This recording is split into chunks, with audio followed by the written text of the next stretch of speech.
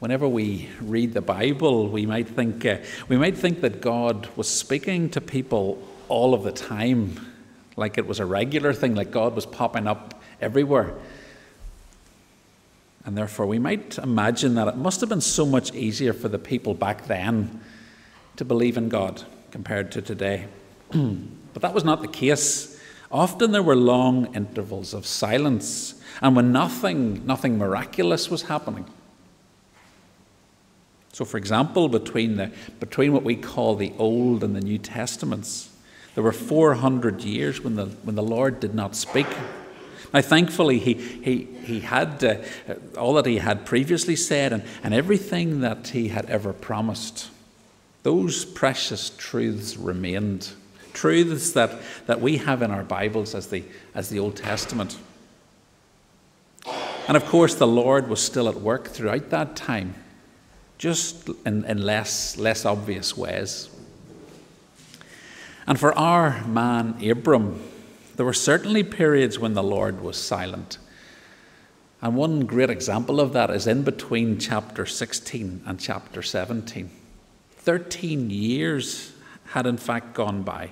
Years which were probably quite ordinary. Years which were filled with all of the normal challenges and struggles of life. And Abram and Sarai had to live those years trusting in God's promises, which must have been tough, especially as so much of what God had promised depended on them having a baby. And that must have seemed more and more impossible as time went on. I wonder how well you and I would have coped all of those years just trusting in a promise. Years when the Lord who had made that promise, well, when he seemed to have gone quiet. But as chapter 17 begins, the Lord speaks again to Abram. Verses 1 and 2. When Abram was 99 years old, the Lord appeared to him and said, I am God Almighty. Walk before me faithfully and be blameless. Then I will make my covenant between me and you, and will greatly increase your numbers. Now, whenever we first read that, it kind of sounds like God's covenant. His covenant promise is conditional upon Abram's righteousness. In other words, that God's covenant promises only remain valid so long as Abram keeps the terms and conditions, which are that Abram must walk faithfully with God and be blameless. Sounds like a condition. But we know that can't be true, not in the sense of meriting or earning God's favour. It can't be true in that way because of what the Lord has said to Abram already, especially in chapter 12 of Genesis, and even more so in chapter 15, which we looked at quite recently. Chapters that we have thought about together over the last few weeks when we were introduced to the glorious truth that God's eternal covenant is entirely dependent upon God's grace towards us. A relationship with him which becomes ours when we put our trust in the Lord and in his promises. And that even the faith needed to do so is a gift from God. And that when the covenant was broken by God's people, which it was again and again and again, that God promised to take the punishment upon himself. You'll remember all about the smoke and the fire that passed between the pieces of the slaughtered animals. So God promised to take upon himself the punishment, which is precisely what happened when Christ Jesus died on the cross. That's the glorious covenant that we've been hearing about, and the best bit about it is that it's not dependent, it's not conditional on our righteousness. It's not depending on my personal performance in order to earn it. So what are these verses on the screen? What are they saying? Well, the condition or the requirement is one not of merit, but of necessity. Let me explain that. What is required? What is required to be in covenant with God is a relationship with God. A relationship which is ours through faith in Him and in what He has promised to us. So these verses, they're telling us that God's covenant expresses a personal relationship between Abram and the Lord. That's what comes into clearer focus in this passage today, especially here in these opening verses. In verse 1, Abram is told to walk before the face of God Almighty, or El Shaddai, as some translations will have it. In other words, God is saying to Abram, live before me, which is a beautiful picture of relationship with the Lord. But by phrasing it as walk before me, we are straight away reminded of Enoch. Enoch back in chapter 5. You remember Enoch who walked with God so closely that he never had to suffer death. But the Lord simply took him out of this world and into His presence, taken to be with the Lord. Now, walking also points to action, and it points to purpose in Abram's life as he lived it before the Lord. As one writer puts it, like riding a bike, godliness is not pursued by standing still. I like that, so I'm going to read it again. Like riding a bike, godliness is not pursued by standing still. Abram is also told to be blameless. That's there at the end of verse 1. In other words, like Noah, back in chapter 6, Abram is to be morally upright. As we heard back then, blameless does not mean sinless, because no one except Jesus has ever lived a sinless life. No, when Noah was described as blameless, that did not mean that Noah was sinless, but that he was a man of complete integrity, a God-honoring man. So together with walking faithfully, being blameless describes a relationship with God. And it describes the behaviour which fits with and results from that relationship. Abram was to be a man who belongs to the Lord and who lives every aspect of his life in light of that relationship.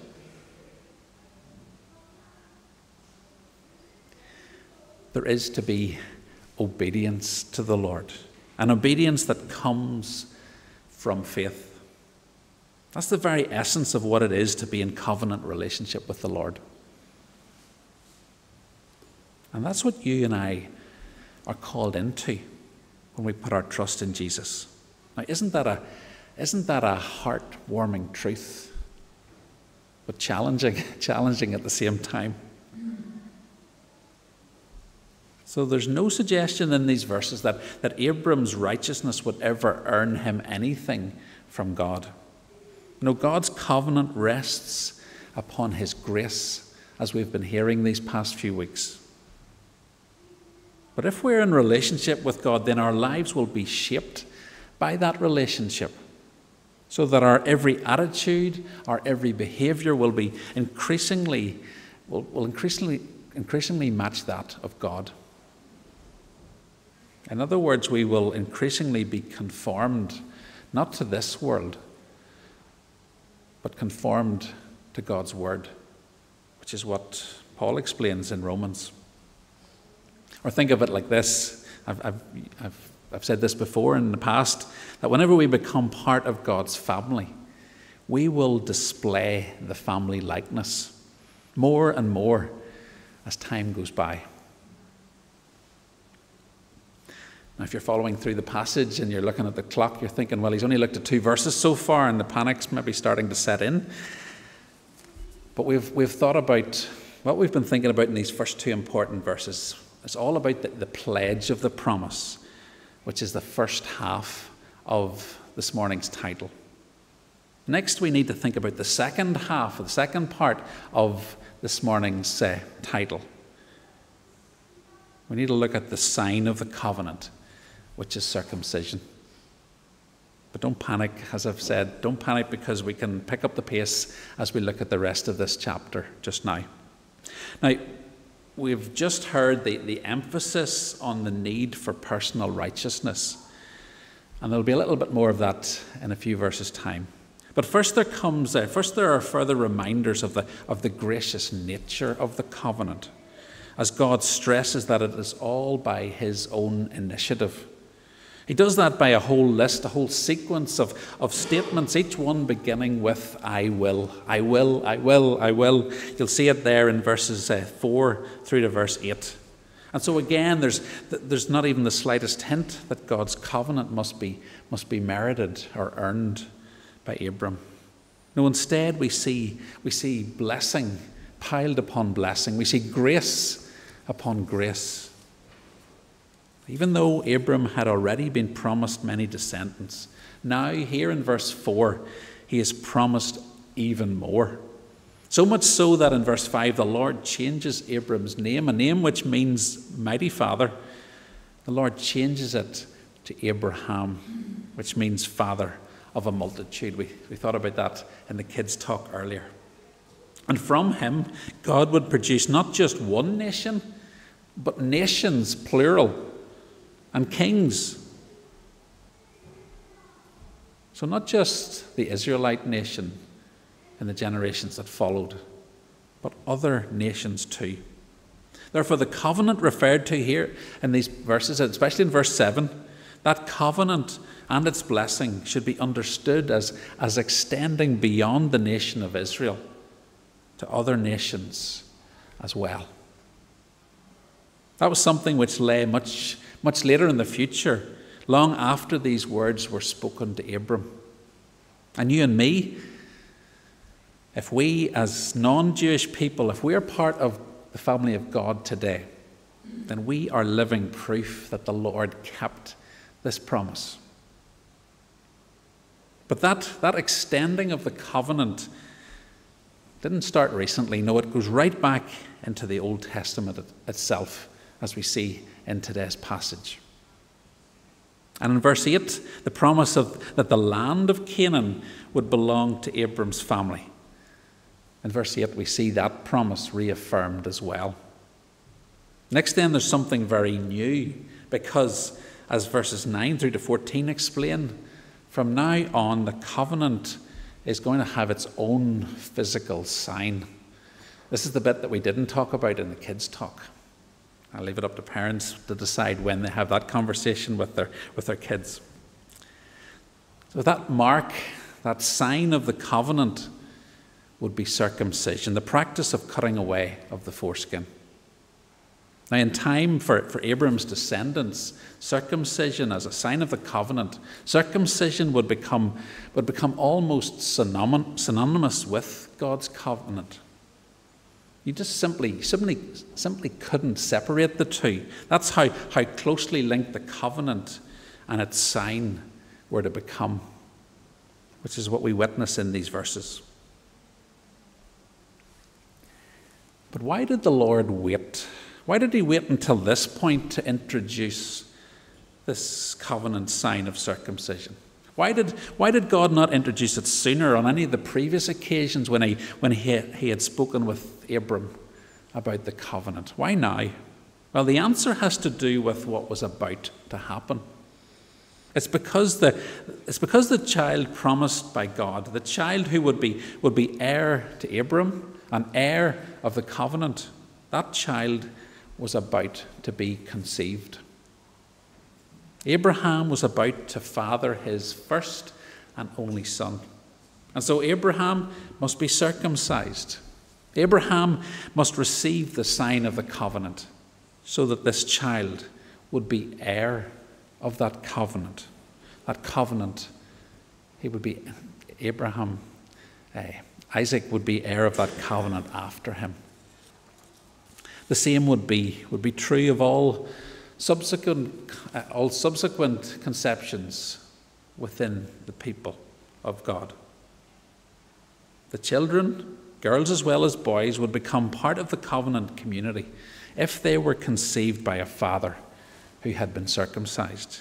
And so on from generation to generation. Sometimes we might think that the covenant that God made was only with the boys. But no, every child who was conceived by a father who was circumcised was within that covenant. And this token bloodshed which resulted from circumcision, it would continue until the Messiah. It would continue until the Christ comes. And then by a much greater act of bloodshed, the sacrificial death of Christ on the cross. Then the sign of circumcision would no longer be required, would no longer be needed, because Christ would fulfill all that circumcision had promised, all that circumcision had pointed forward to. Now, Abram didn't know any of this. And he didn't know any of this because it was all going to follow. But he trusted God. These verses tell us how he was obedient to God's command. And today, if we are believers, then we should thank the Lord for making us members of his covenant people. By making us part of that covenant through Christ's death and resurrection. Now, there's not time for us this morning to look at how baptism replaced circumcision as the sign of God's covenant. I'm simply going to read a passage from Colossians chapter 2. I'm going to read the passage and I'm going to leave it up to you to make the connections for yourselves, to join the dots with the help of the Holy Spirit. This is Colossians 2, verses 11 to 13. In him which is in Christ, in him also you were circumcised by a circumcision made without hands, by putting off the body of the flesh, by the circumcision of Christ, having been buried with him in baptism, in which you were also raised with him through faith, in the powerful working of God who raised him from the dead. And you, who were dead in your trespasses and in the uncircumcision of your flesh, God made alive together with him, having forgiven us all our trespasses. I'm going to urge you to look at those verses again later on today, perhaps. Wrestle with them a little bit, try and figure out the connections. And if you wish, you're more than happy if you want to get in contact and we can chat about those together. But hopefully you can already see how some of the pieces fit together. Now that brings us then to the closing verses of Genesis 17, where Abram's encounter with God at age 99, it doesn't just lead to his name being changed, but to Sarah's too. Because from now on, Sarai would be Sarah. Now, Sarai had meant my princess, a name given to her by her father, who no doubt, like all dads, thought of her as his princess. But her new name, this new name Sarah, simply means princess. And it's a subtle difference, but it's important because among her descendants there would be kings. That's verse 16. Now, Abraham's response to all of this is less than what we might have hoped for, because we're told in verse 17, Abraham fell face down. He laughed and said to himself, will a son be born to a man 100 years old? Will Sarah bear a child at the age of 90? It seems that those years of waiting, well, they hadn't necessarily hardened Abraham's heart. They hadn't necessarily caused him to doubt God. But those years of waiting had certainly lessened his expectations of what the Lord was going to do in order to fulfill the promises that he had made.